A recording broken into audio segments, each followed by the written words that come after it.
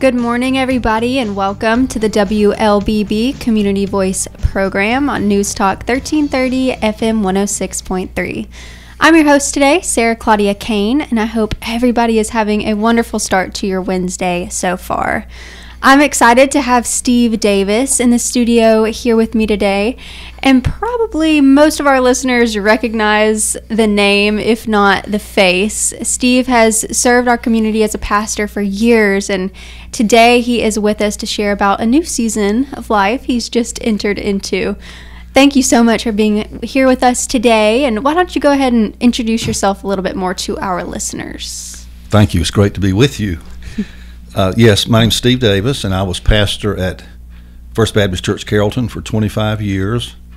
I grew up in Dothan, Alabama. Most of you have been through there going to the beach. And I was married for 28 years to Sherry, and Sherry passed away 5 years ago. She was a wonderful school teacher in local schools and taught middle school. And we have two children. Tyler is 31 and married to Caroline. They're having their first child in August, so I'll be a granddad. That's a big transition for me. And then my daughter, Natalie, is a freshman in college at the University of Alabama. I always got the award for the oldest dad with the youngest daughter because I got married late in life, and then we had a child surprise, a wonderful surprise later in life. So that's how I'm the age I am with a freshman in college.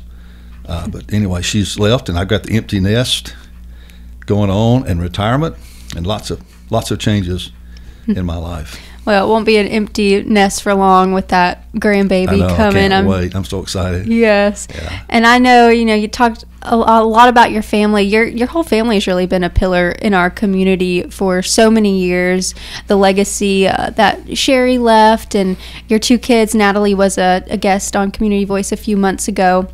So I'm just so excited to have you on. And before we started, we were sitting here reminiscing about the first time we met. I think you said I was about one. Yeah.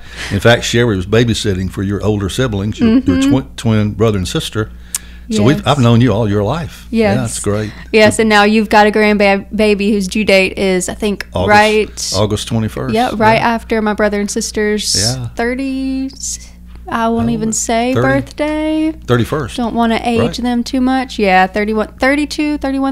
So cool, yeah. It's amazing. Time flies and things change, but we are braving those new seasons, and that's what we're going to talk a lot about today. But first, I want to kind of go back. I'm always curious, especially pastors, what first kind of drew you to pursue preaching? I would say first I grew up in a really good church, and they nurtured me and encouraged me, and I love being in church, just love church. They gave me opportunities to speak and to ministry, and as I got into college and thinking about my career, I just felt comfortable doing church work and felt the calling was not dramatic, but it was just said, I felt like this is what I want to do. This is what I enjoy doing, being around church people, and that became a calling. And it might surprise people, but I never felt called to preach. I felt called to be a minister. And so I did college ministry for 10 years, then transitioned into being a pastor. As it turned out, pastoring was a great fit for me. It just suited my skills, my interest. And so when First Baptist called me, I felt like they called me to be their minister. Part of what they wanted me to do was to preach, and so I did that faithfully and enjoyed it. But it was a part of what I did. So my calling has been to be a minister and to do that the best that I can. And I was lucky to do it here in this community. It was just a great fit for me and for my family. We love Carrollton, love the church so much. I feel so lucky to have had so many great relationships with so many people over those 25 years. And we know a lot of people would say the same about you. And it's funny, as you're sitting here kind of describing that, I've recently in the past few years kind of gone into my own ministry, and it's not so much as something that you pursue, it kind of pursues you. Yeah, it did. It really, in a way, it really did. I kind of fell into it naturally, easily. And I remember when I went home from college and told my parents I decided to become a minister, they weren't surprised at all. Yeah. My dad said, "Son, you'll never make any money being a preacher." I said, "I don't care about that." But they were not surprised. I don't think any of my friends were surprised that I sensed a calling to do this. Yeah, just kind of fit you. It's what It you were really meant to did do. fit me. And I didn't know pastoring would fit me. But I did college ministry for 10 years and then decided to move on to something else. And the church called me, and I said, hey, this is really good. I like this. So, Well, I know this was probably a hard question, but what would you say over the years have been kind of your favorite part about ministry? working with the relationships that you build, basically. Longevity has its place. And for me to be a pastor for 25 years, to be at the hospital when the baby was born, to watch that child grow up and graduate from high school, graduate from college, ask me to do the wedding, to do the funeral for the grandmother, all those things has been so really great to build relationships over 25 years. And I enjoyed most of what ministry involved, and not all of it. Some of it was real hard, but did a lot of funerals over those years, over 400 funerals. And that's really hard. But mostly just the people that you get to work with, church staff and all that. Those relationships are very special. What would you say? I know you mentioned, funerals and losing those relationships. What about the challenges of being in a church so long? I'm sure there was a lot of changes within the church that you kind of had to navigate. Yeah, church got more difficult as worship changed, worship styles changed, as people live more mobile lives. People were gone a whole lot more than they were when I first came to Carrollton. We would have members who were there at church 50 Sundays out of the year. Then all of a sudden people were traveling, travel ball, vacations, lake houses. People were gone a lot. So it became more difficult to do church, for sure, with all those changes. Yeah. And I know, as we progress through life, we just face changes and new seasons, and those can bring with them a certain amount of uncertainty as we kind of try to find our footing and navigate those changes. And you just went through one of those, as we kind of talked about, when you retired from 25 years at First Baptist. So what was that decision like? How did that transition kind of unfold? Yeah.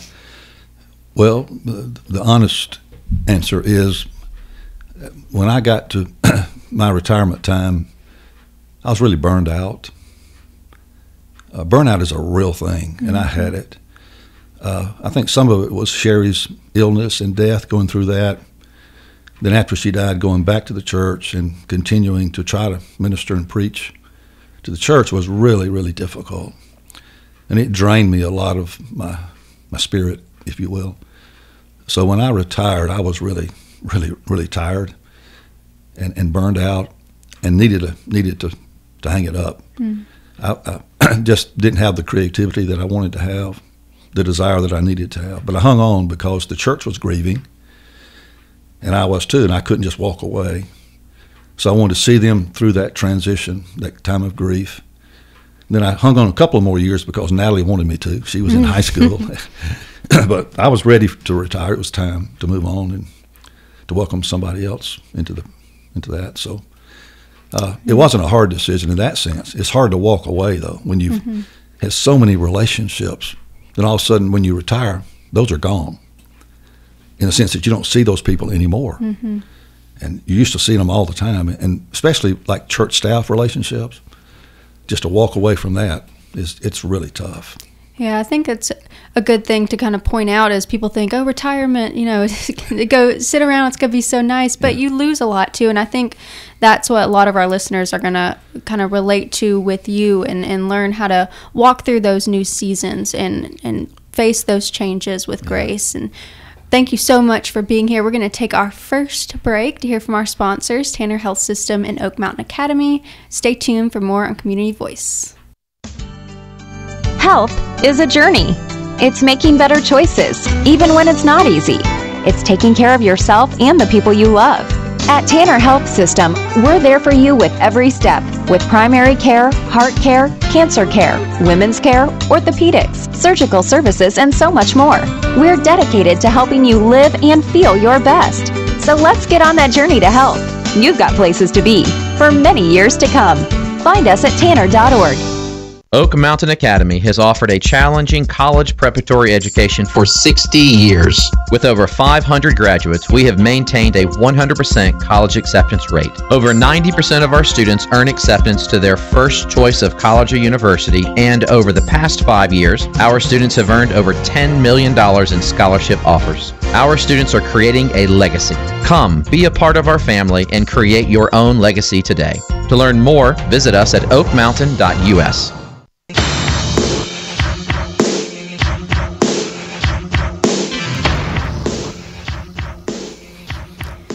Welcome back to the WLBB Community Voice program on News Talk 1330 FM 106.3. I'm your host, Sara Claudia Cain, here with our guest, Steve Davis, who served as a minister at First Baptist for 25 years, and he's talking about his transition into retirement and all the changes that came with that. And before we went to break, you mentioned that burnout that you felt, and I'm so glad you mentioned it because I think it's so relatable to people, and it's a hard thing to not only recognize, but I think to act on, because there's so much pressure in our society today to kind of put all those feelings away and always be strong and always push forward. And I know for me, I related to what you were saying because with my ministry, sometimes I just need to be fed into. I'm constantly encouraging people, which I love, but sometimes you need that encouragement. Was that kind of what you were feeling in that time? Yeah, but saying goodbye to those dear people and transitioning was a really, really hard thing for me to do. Yeah, I knew I was ready for it, and I needed that. I needed a break from the pressure of being a pastor. When I retired, there was a huge burden lifted off my shoulders. When you're the person responsible for a church, ultimately making those decisions every day, and preaching those sermons and doing those funerals and all that goes with it, it's a big burden. You don't realize how big it is until you walk away from it. So I was, happy for that feeling, certainly, and I've enjoyed the challenge of a new phase of my life. Yes. And you've served so well for so long. So tell us, what has the adjustment been like from minister, from pastor to congregation member? Okay. Interesting part of that is, I want nothing more than the success of that church because I love the church so much. And I want my successor there to be successful. And he's in place. He's a great guy. I love him, love his family. So I felt like the best way for me to do that would be to get out of the way. And so I have done that. And I have not been going to First Baptist.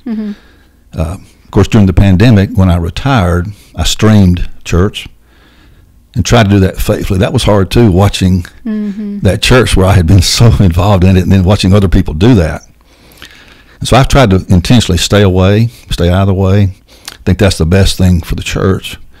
And that's, I think, temporary, but at some point I might ease back into that. But right now I'm worshiping in Noonan. There's a church in downtown Noonan that I feel very comfortable there, so I'm enjoying my Sunday morning drive to Noonan and worshiping because I needed to get back into worship. We need each other. I needed corporate worship. I needed to see people and shake hands and hug people and be in the presence of other Christians in worship. So right now that's what I'm doing. I'm going to Noonan every Sunday morning and worshiping, enjoying it.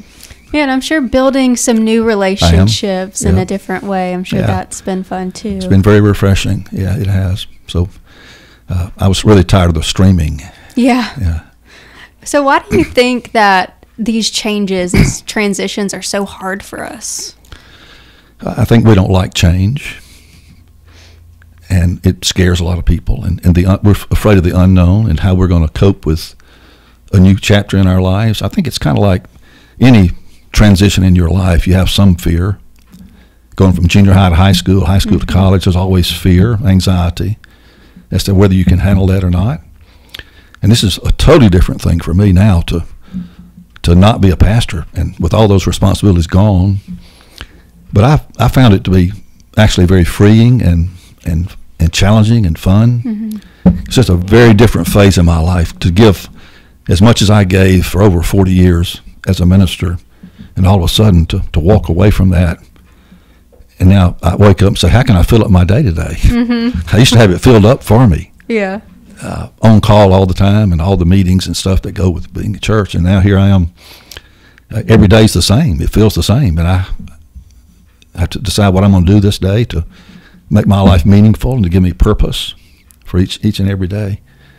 And, I do have things that I enjoy doing. And I would say to anybody in retirement, you've got to have some things that some hobbies that you enjoy doing. I love to play golf. So I do that 2 or 3 times a week, and that gets me around people. And I love to walk, so I walk a lot. And I find walking to be so therapeutic. And that's where I get creative ideas. That's where my mind kind of settles down and I relax. So I walk a lot. And I go to the gym, and I like art. I do some painting and drawing. So those are things that keep me busy. And I actually find it very fun to have these new challenges. Yeah, and that's important. I think, you have to be active in making plans for yourself now, and that might be the hardest thing for people. They go from, like you said, the calendar being filled up for them to, well, what do I do now? But I think that's good advice. And kind of finding out who I am. And being a minister hasn't defined who I am as a person. That's people's perception of me as they saw me as a minister, but that's not who I am. Ultimately, I don't know if you followed the Masters golf tournament at all this past weekend. No, but the guy, my husband did. Yeah, I'm sure. Scotty Scheffler is the guy who won the tournament. And he admitted that on Sunday morning when he had the lead, he broke down and cried like a baby, he said. Because he said, I'm not sure if I'm ready for this moment, if I'm big enough to handle this pressure. And his wife said, golf doesn't define who you are. Win or lose, you're going to be the same person. I'm still going to love you. And I feel the same way about being a minister. It doesn't define who I am as a person. So now I'm trying to kind of discover that, what's important to me now that I'm not expected to do all these certain things. Yes. Yeah. So I'm kind of finding myself again in a way. It's nice. Yeah, that's very big. I think that's a lot of fear people have too when they're facing retirement or a change. Who am I going to be without this? Without this 9-to-5 job, I'm used to these responsibilities. This has defined who I am for all these years now. Yeah. Who am I, really? Yeah. Apart from the work and the job that I did. Well, this has been wonderful, enlightening, some good advice so far. We have one more commercial break, and then we're going to hear more about these new seasons and changes and how to face them with faith. Thank you so much, Steve, and everybody stay tuned after this short break from our sponsors. Health is a journey. It's making better choices, even when it's not easy. It's taking care of yourself and the people you love. At Tanner Health System, we're there for you with every step, with primary care, heart care, cancer care, women's care, orthopedics, surgical services, and so much more. We're dedicated to helping you live and feel your best. So let's get on that journey to health. You've got places to be for many years to come. Find us at tanner.org. As a graduate of Oak Mountain Academy, I've found that my experience on the mountain prepared me beyond all expectations. As a junior at Auburn University, I approached my studies with great confidence thanks to what I learned at OMA. When I think back on my time on the mountain, I think of my teachers. Their genuine love and concern for me as a student was always evident, and now, as an adult, I still foster those relationships. I'm Carly Robinson, an Oak Mountain Academy alum. Visit oakmountain.us to see how you can offer your child an amazing opportunity to be a warrior.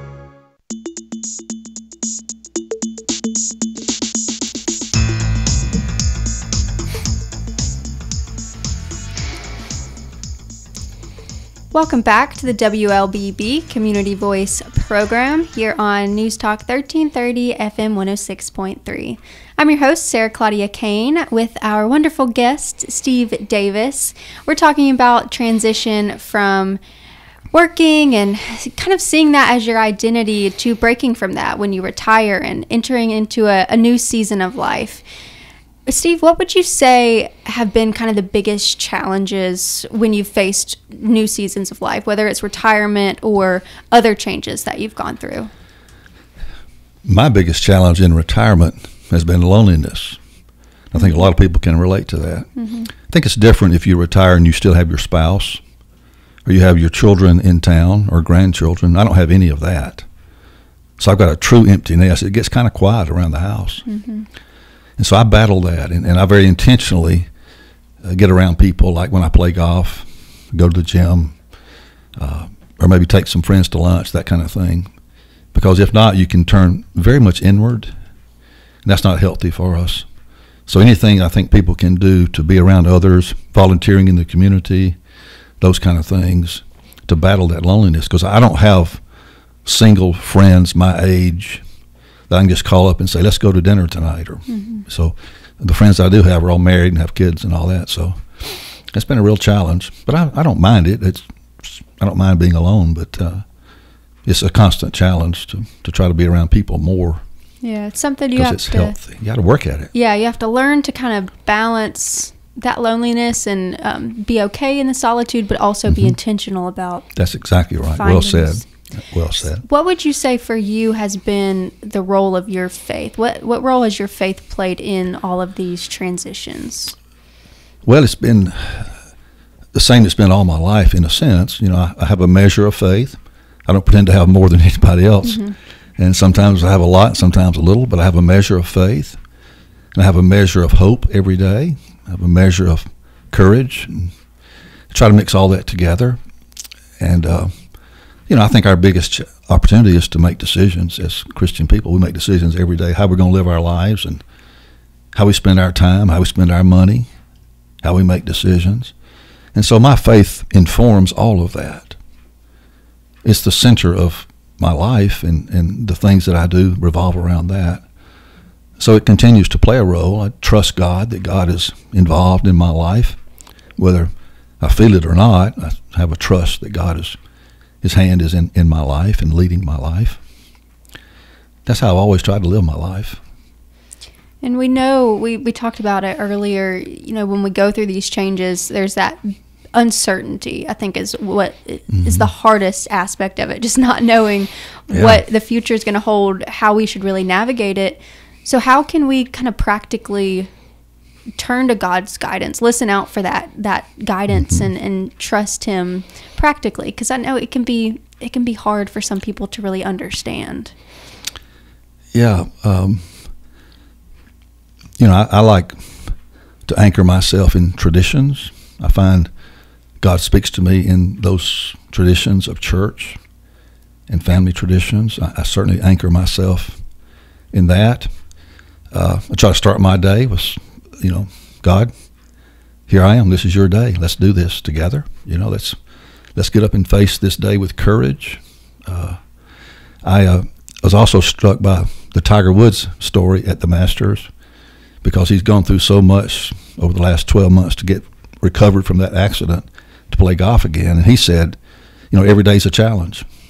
You have to face it with courage and strength. And that's kind of how I'm facing my retirement. Every day's a new day. Let's accept the challenge. Let's do our best to be the best person that we can be, to be the best version of myself that I can possibly be, with God as a part of my life. And that's how it works for me. I don't pretend to know what I'm going to be doing 10 years from now. I don't really worry about that. Just try to enjoy the day and trust God to lead me. I do think it's important to learn to give yourself away.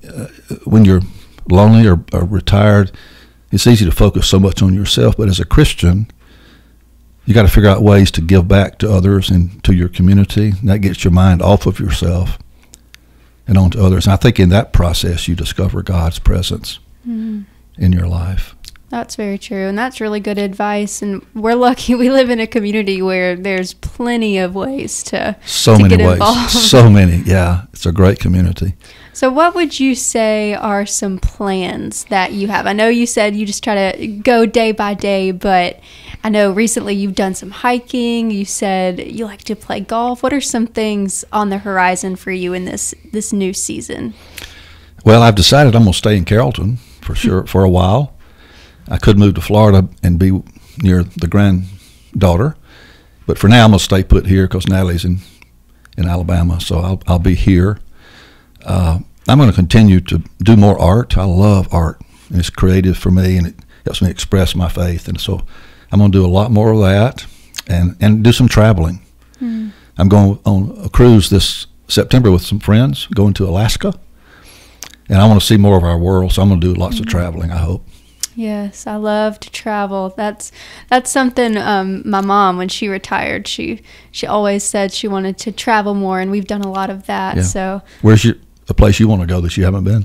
oh goodness, there's so many places in the U.S. I would love to go out west. I haven't been out west either. Yeah, I would love to go there, spend some time on a ranch, be a real ranch hand for a few days. I think that would be fun. Sounds like a Montana trip. Yeah, that would be a lot of fun. Yeah. Well, it sounds like you've got some great plans. I know you're excited for that grandbaby to get here, spoil her rotten, I'm sure. Yep, I can't wait for that. I will definitely spoil her. Well, I know a lot of our listeners have gotten a lot from this conversation so far, whether they're going through retirement, facing retirement, sending kids off to college, or maybe they just lost a spouse. You've given so many good nuggets and pieces of advice, but is there any last words of wisdom you would want to leave our listeners with if they're facing a new season of life? Keep growing. We went to California years ago and saw the redwood forest. It's amazing to see those trees. They're hundreds and hundreds and hundreds of years old. And guess what? They're still growing. Wow. Yeah. I like to joke that I have a few rings around my trunk as well. But you got to keep learning. Keep challenging yourself to be a better version of yourself, to be a better Christian, a better person of faith. And so don't ever stop growing.